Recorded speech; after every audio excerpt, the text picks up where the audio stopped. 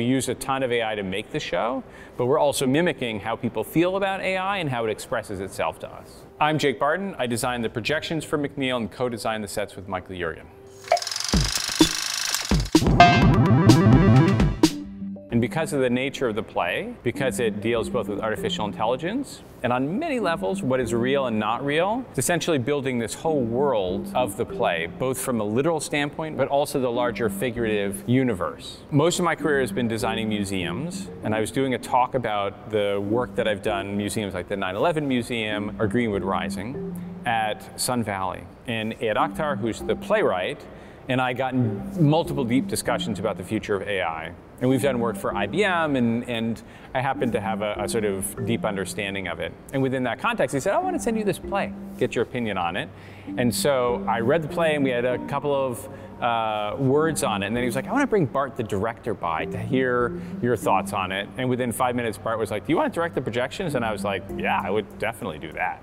The original intention was to have these sort of interstitial moments in between the main scenes within the play that sort of represent how AI is working, and it's mysteriously sort of driving the play and also responding to the play. That allows you to not just experience it, but just be inside of the thinking, really, of how AI is developing the play itself, is a big thrust for the performance. At the beginning of the performance, it's very literal. You literally see a giant iPhone standing in front of you, and you hear the little clicking and clacking and the typing, and it's essentially very familiar. But as the play moves on, the icons within that app, which represents the AI in the prologue and in the first scene, starts to really develop a mind of its own. And it starts to scan different books, and then it scans different journals. And some of the journals it's scanning start to show up later in the performance. And then it starts to almost seemingly talk a little bit about the play itself that you're watching, all the way until in the final scenes, it really takes on a life of its own. If you think about projection design in this case as world building, it was really, really important that the author, the fictional author McNeal, have the type of stature that would lead to a Nobel Prize in literature. And so I took it upon myself to work with a team to basically build out the designs for the fictional books that he built. Interestingly enough, Robert and his team, along with Ed, had already written out not just the titles of the books, but small blurbs on the books, essentially for him to really understand the depth of the character. So I took those, took it on as a design assignment, and essentially created the actual books themselves. So when you see them on stage, they've been designed, they actually have blurbs on the back, but it really gives that sense of authenticity to McNeal as a character, because they look like actual proper books that you would get at that level of stature. The main inspiration points for the look of McNeal was really artificial intelligence itself. Essentially, AI is almost like a series of nets that information is filtering through, becoming less and less of these sort of abstraction clouds of data into specific first characters and then words and then phrases and ultimately the larger essays and books and everything that AI is authoring. And so the language within the play is all these tiny little strands of connections within the app itself, and then as what we call the AI sphere is traveling around, it starts to build out all these different connections, and it's almost a comment on the audience's own journey. Right? They're making the same connections that AI is leading them through. And that's really a sort of metaphor for both Ed as well as Robert and McNeal itself. So there's a lot of experiences within McNeal that are not only connected to actual performances, but are contingent on them. So that we have a scene where essentially McNeal is sort of in this giant storm, first of words and then of characters, and people are sort of flipping around him constantly. We actually use technology to track exactly where Robert's performance is, both with his hands and with his body. And he's almost playing those projections almost like an instrument. He's able to control them and shift them and move them around. And if you've seen in the performance, it's almost like a storm is sort of collecting around his person. That's because we literally have sensors that are doing live 360 readings of exactly where his body is. And he's almost, again, playing the performance like an orchestra. We have these scenes where you see first McNeal, and then you see McNeal switching into both other characters, and then also political figures that you'll recognize. Hilariously enough, we have shots where the actor Robert Downey Jr. is having his own face replaced by AI with another version of Robert Downey Jr. because the original shots looked too authentic. We wanted to match all the other face swapping shots. But I think the point there is you're inside of McNeal's head in this moment of crisis, and you're almost seeing like his subconscious spill out all in front of him and around him, and seeing those connections that he's made throughout his life. He's written books, for example, on Reagan. Suddenly Reagan appears speaking his own words back to him. It's a complete AI-induced fever dream that he's at the epicenter of.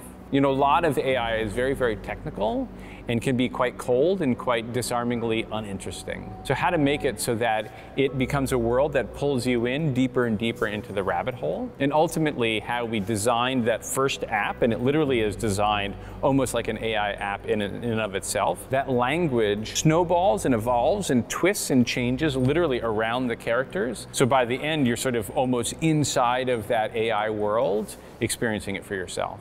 I mean, I think the interesting thing about, in particular, one of the first major artworks being done about AI is that it's being done in the theater. The most human of art forms that we have at this point is literally watching other humans do things. And in that way, it's very, very ancient. It's super interesting, both in terms of speed and in terms of capacity, that the theater is where we would first be confronted with these very near future questions about what are we if we're just looking to AI to produce things in the future, and what does that mean for people who are creative, and what does that mean for our society itself? And this play really builds on a lot of the ways in which artists have been essentially stealing material to create their own work for a long time, and makes a parallel between human authorship and AI authorship, and starts to really confront some of these really deep but salient questions about what will we be like in 5 or 10 years if and when we've ceded whole chunks of our creativity to computers. I think there is something ineffable about human connection, which is at the heart of art itself. And that's obviously something that AI isn't going to provide. To the extent that a lot of art or performance or genre work is increasingly formulaic, that's the stuff that AI is going to be really good at. So I think if anything, it will pierce people's curiosity to be more inventive, more unique, and more human in terms of its connection, because those, again, are the things that AI is really bad at.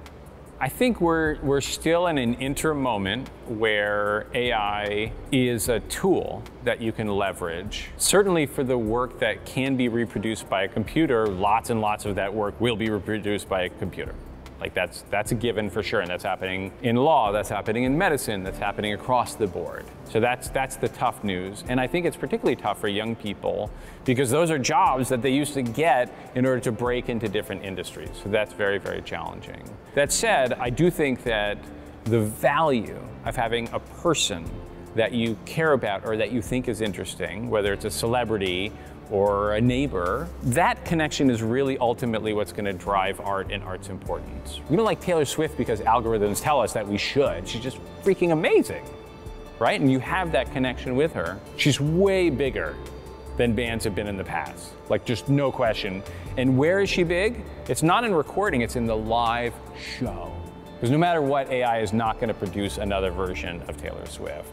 So that's really the ultimate question for artists, is how can you get to that level of connection with an audience to make that human connection that AI can't produce, that their phones can't produce? Because that's really the race in terms of art at this point.